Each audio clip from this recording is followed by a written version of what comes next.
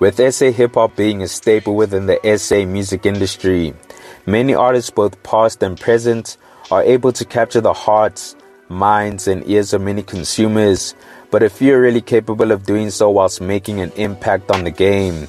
Now, Shane Patrick Hughes, or better known as Shane Eagle, is one prolific rapper who's managed to do both at such a young age. But to truly appreciate his rise in stardom, we need to take a look back into his background. Now, born on the 7th of June 1996, Shane is originally from Robbie Ridge in Johannesburg and is born to a coloured mother and Irish father. He later moved to Kempton Park with his father when he was just 5 after his parents split up, but he would still regularly visit his mother at Robbie Ridge, where he made new friends and started working on his rap skills. Now, whilst brushing up on his rapping, he would participate in a couple of talent shows, all whilst completing his high school career. He recorded his very first song when he was just 13, and it actually got good reviews from people around him. Now, after high school, Shane got a major opportunity when he entered the rapping reality TV show, The Hustle, which aired on Vuzu. The whole premise behind the show was to scout and develop new rap talents by choosing them from social media and placing them in a house with other contestants where they would test their rapping skills and battle each other. Now, he managed to finish in 4th place, which allowed him to garner a bigger audience, even bigger than the winner himself, Big Star Johnson. Now, even though he didn't win the competition, Shane still treats it as a blessing in disguise because he would have had to sign to a label if he won, essentially being controlled or restricted with his art, but being able to stay independent and start his own label alongside Von Theo with Eagle Entertainment, while it's something he's grateful for. I was just having this conversation a few minutes ago about The Hustle. My main goal was never to win the show. You know, I just wanted to be on the show. You know, in the back of my mind, I was like, if I do win it, that would be cool. But I think the best thing that ever happened to me was not winning that show. But I felt like I needed to put myself in a position where I could show the world, or show South Africa at least, that, yo, there's something in that kid, you know. And then luckily someone saw that, and then, you know, here I am now. But I put my mind to it, put my heart in it, man. I didn't treat it like it was just the show, put everything into it, and then, you know, it kind of shows in everything that I've been trying to achieve for myself. So yeah, man, it's been crazy. About TV, you were on The Hustle, and yeah, you were quoted actually saying that you're happy that you didn't win it. It was a blessing. Yeah. Tell us about that. I feel like not winning the show was definitely the best thing that ever happened to me because it just changed the whole route I was gonna take. If I won, I would have had to be signed. You know, a lot of other things would have had to happen, but not winning gave me the blessing to go be independent, start my own company, start my own label, and just keep doing it. So let's speak about that. So you've chosen to go independently. A lot of people are scared to do that. Yeah. You're taking on a lot of responsibility. It's super expensive. Yeah. And you did it. Why? And how's it going? Because it's freedom. It's like the best thing for any type of or for a human being is to be free, mentally, physically, just freedom. And being independent means I'm free. It means I could make the music I want to, connect with the fans how I want to. I feel like being an artist in its purest form, I don't believe that someone in a corporate or someone who's wearing a suit and tie can tell me how to make music. So now, after competing on The Hustle, Shane was offered to become a presenter on V Entertainment, which aired on Vuzu as well. Now, after doing so while on the competition, fans were expecting his debut album, but unfortunately his focus wasn't there, which left a lot of fans disappointed. But fast forward to August 2017, Shane dropped his highly anticipated debut album Yellow, which had the game in a frenzy. I mean, with singles like Let It Flow and Need Me, it's no surprise that it took Best Hip Hop Album at the 2018 Summer Awards.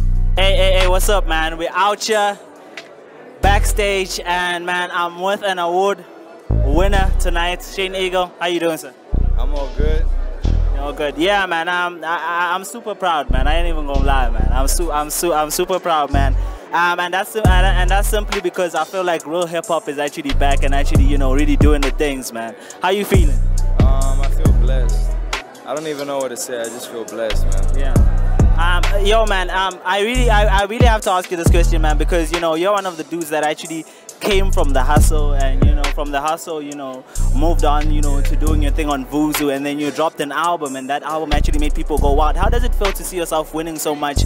And when you actually listen to the album, it's not even an album that's even going by the sound that everybody's currently doing right now, and you know, you walk away with an award. Yeah, man, it's crazy. We put a lot of time and effort into making this music, and to see how people are receiving it is a blessing, you know. So we just keep it going, keep it all the way to the top, man. Now, if there was any other way to make your name heard in the game and solidify it, while dropping an album like Yellow was the best way to do it. Now, with Shane doing so well for himself, getting appreciation from fans and peers alike, hosting the Yellow tour as well as winning awards, things were going so well for the guy. But despite that, Shane wasn't immune to some controversy as well.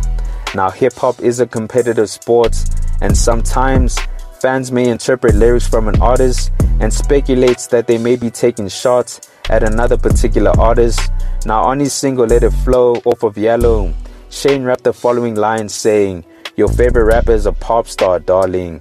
Now, fans speculated that Shane might have been taking shots at his mentor, the Super Mega himself, aka. Here from Simbiwe, who asks, please ask the homie if he's beefing with Shane Eagle or not. No, I thought it was actually pretty funny because Shane Eagle came to my crib to play me his album. I think it was towards the end of last year, you know, and I think I've always been really cool with them, you know, the hustle. I would like to think I played a part in putting Shane Eagle in a position where he could, you know, do something for himself. Sure. And he said he had this line that says something about your favorite rapper is a pop star. And, you know, I hadn't heard it, right? But I'd been going around saying, yo, I want to be a pop star. So in the timing, it kind of... But wait, no, hold on. Let me explain. Yeah? So, you know, people, whether it is directed to me or it isn't, I don't know. But, you know, people will be like, oh, they talking about you, dog. They saying you want to be a pop star. So I thought, hey, man, when I come back, let me post a caption that says, yo, your favorite rapper is a pop star. Like, yo, yeah, I'm huge. I'm super popular. And then he was, I think he's in Amsterdam or something on Instagram.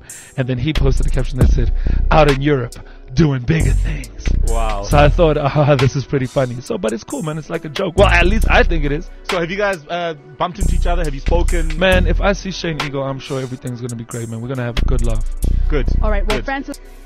Now, even though there was a misconception with those bars, and aka not taking any offense to them, things still took a turn for the worst when aka tweeted the following saying, "I want all artists to take note. You do not need to sign a deal with a major to make your dreams come true and handle your business. We did this independently with an independent distributor." Now, Shane didn't take too kindly to this tweet as he said, "Fuck outta here, nigga, you've been signed." Now, Shane responding really set aka off as he went on a crazy rant, first stating that, "If you have a problem with me, please tell me. Fuck outta here, nigga, question mark. Since when?"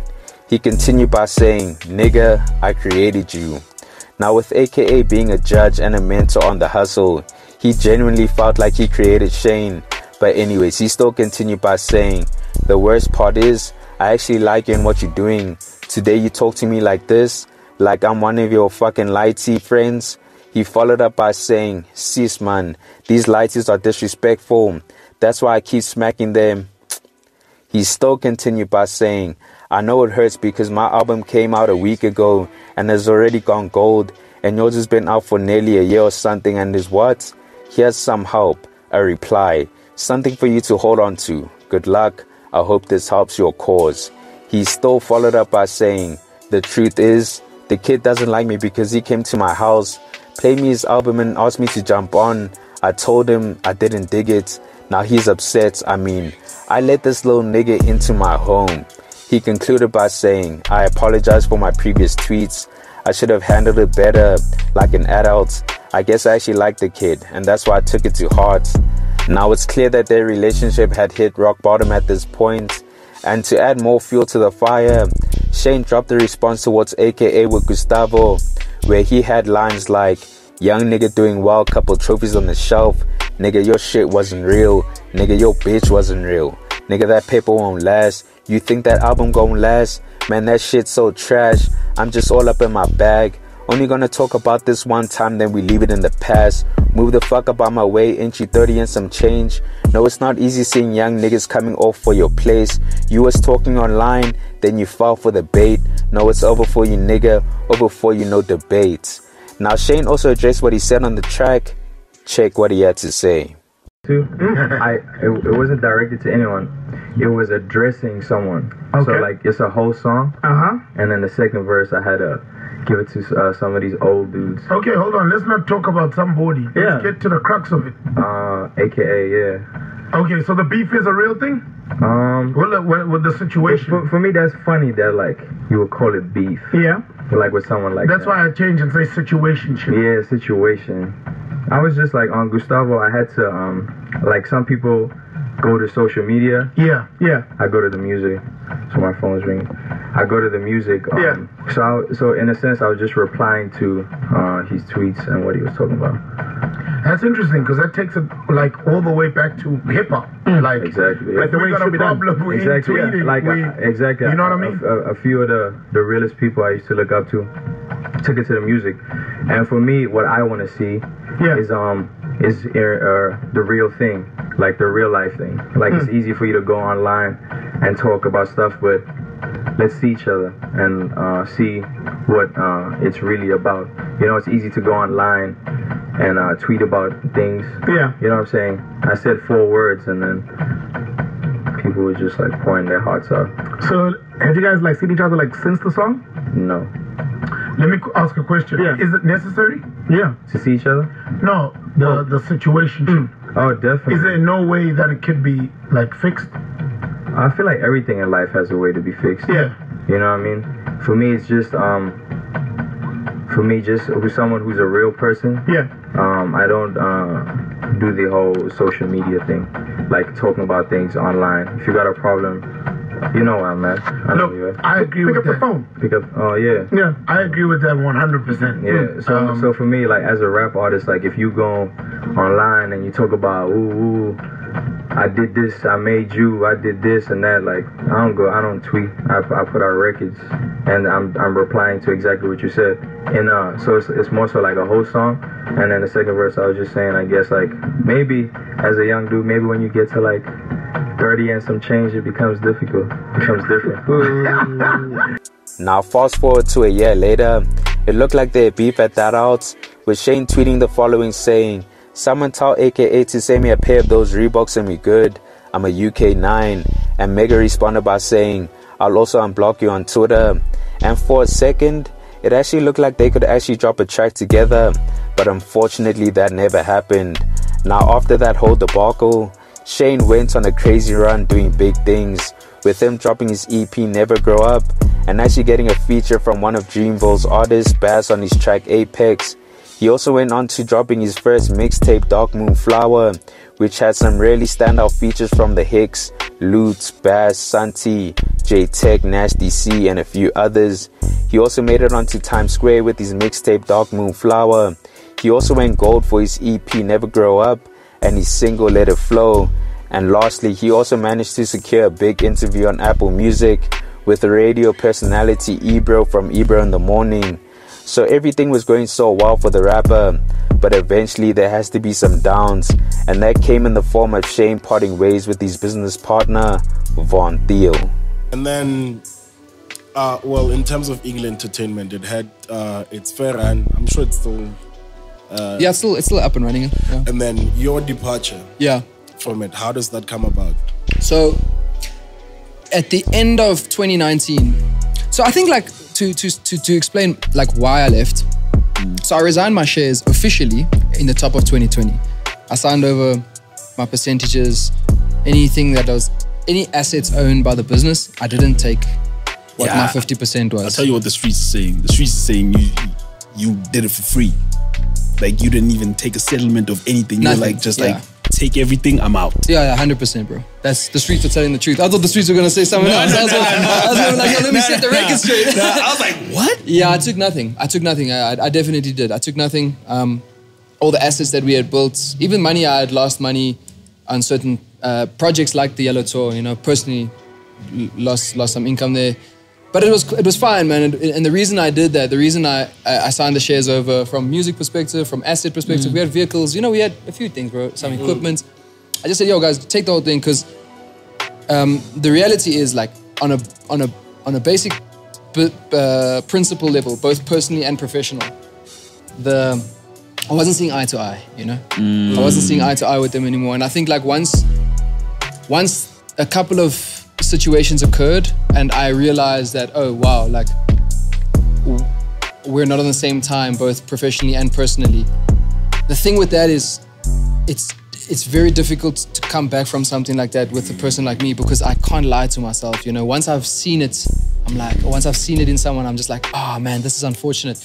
And I make decisions pretty quickly and pretty firmly. I mean, I did it when I quit my job because I believed, and I looked at it and I went, I know if you hold on, this doesn't end well. So I made a decision then. It was about November. December, I took off. I didn't go on any shows. I let the boys, they ran with it. I said, yo, I need to really think about this, because we done some incredible work together, man. We achieved like great things. And making that decision is not easy. Yeah. So I took the time in December to think about it. January, I knew what I was going to do. Met up, signed it over. And then since then, top of 2020, lockdown happened and all that stuff ended up happening. We couldn't predict that. And yeah, I just haven't spoken to them since. Now with Von parting ways with Shane and Eagle Entertainment, so did Shane's in-house producer, Shooter Coombs. What was the reception of Shooter rolling with you? You know what I mean? Because Shooter being so close in being the architect of what we knew as the Eagle Entertainment sound. Yeah. Sure. Yeah. Also, just to add on to that, what's the conversation then? That happens there, yeah. Man, that's very valid part of the story, bro. So I make the decision. I'm gonna bounce. This time, Shooter's actually. This is also something. Shooter had been living with me since we dropped Yellow in August 2017. Shooter moved into my crib in December 2017. He had some like, you know, things he was going through. And I was like, yo, no, pull up, bro. Like you my bro, you know? And he lived with me and my brother Jade for all the way up until I think the top of 2021. Shooter got his first place, you know, by himself, yeah. And he got that obviously through the Stalo opportunity. So when I decided to leave, I remember coming back after that December break I took, and they had done a run of shows, and you know, I'd come back and he was at the crib, man, because he stayed with me, and we never had a problem. So we'd pull up and we'd be talking, and he'd say to me like, yo, bro, like, how you feel? Because he knew he knew everything. He was privy to all the conversations, bro, like the meetings, like even when we tried to do like a let's link up and chat about the situation that happened. Because of course, bro, I'm not like, I understand emotion. So when things flared up, take a step back. Yeah. Cool, let's arrange another sit down. And Shooter was part of all that, you know? So he was privy to the entire thing. It wasn't hearsay. Yeah. So he then, so when I came back and I told him, hey man, I've made my decision, this is what I'm gonna do. Like, he was obviously very hurt, you know, like he felt torn. But I'm sure he wasn't surprised. No, he wasn't surprised. He actually knew it was gonna, to hear it, I think just like hurt him. Yeah. And he was like, damn. And then I just said, hey my boy, but like honestly, you do your thing. You know, you do your thing, bro. Like, you do what's right for you. Bro, you still here with me. You still live in the crib. It's no problem, dog. This is not one of those things. This is not like pick a side, bro. I'm a grown ass man, my G. You know, like I'm not. This is not gang. Like, fucking no. It's like I'm a West side or east side. Yeah, you know? It's like, I'm like, it's not that. You know, so it's not weird. So he was like, alright, cool. And then I think he just went through his own journey there, his own process, and